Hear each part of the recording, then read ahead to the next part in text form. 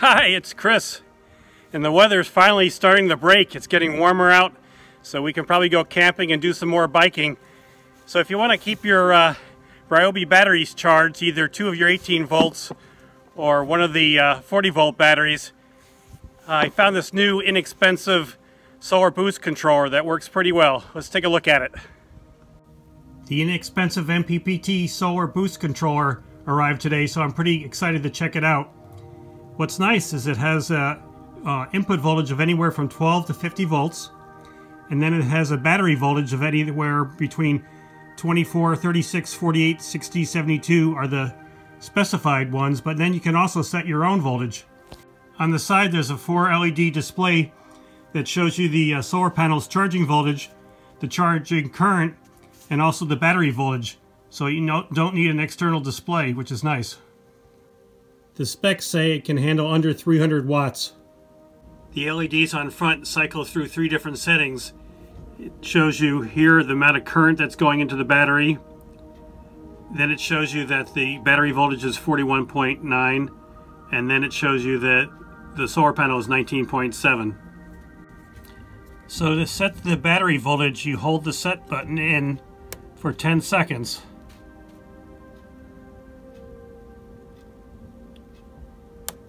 Then it shows you the different settings: 24, 36, 48, 60, 72, or self. And we want the self. You hold that again, then it will show you the voltage that it's going to set it to. And so you can keep on holding that down. Every time you click it, it goes up one. And if you hold it down for long enough, it starts going fast. So we want 41.7 or so, something like that. So it's going to rotate all the way around. And once it gets to, see, the highest you can go is, okay, 80 something. So now it's wrapped around. It's going back up 30. And when we get to 41, we'll stop it. So then I want to go to 41.7, and then you just let it sit for a minute and it will accept that voltage. So now we've changed it so that the solar panels are 19, the current 0, and the battery voltage is now 41.7. I've soldered on an XT60 connector so I can connect it to different devices, and it has an inline fuse, which is nice. I've soldered some MC4 connectors onto the controller so that I can connect it directly to my solar panels. So I cut the cable on the power adapter for my little charger, and I spliced in some XT60 connectors. I've got the MPP controller hooked up to the Ryobi 40 volt charger, and it's using the DC input. And if you look down here, you can see that the solar panel is 19.5 volts. We're putting about almost 3 amps in, and the battery voltage is 36.2.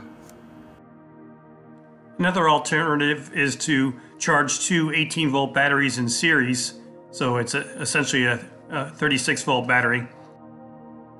The combined battery voltage is 38.7. The solar panels are 19.3, and we're getting about 3 amps from the solar panels. You can pick up these MPPT Boost Solar charge controllers for under $40 on eBay. It's pretty amazing because the outputs are adjustable compared to the high-quality Genasun waterproof charge controllers, which go for almost $200.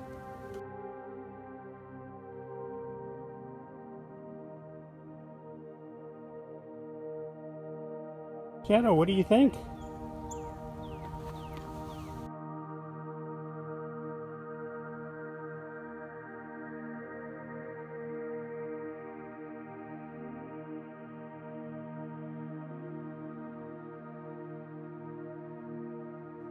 Well, I hope this was helpful.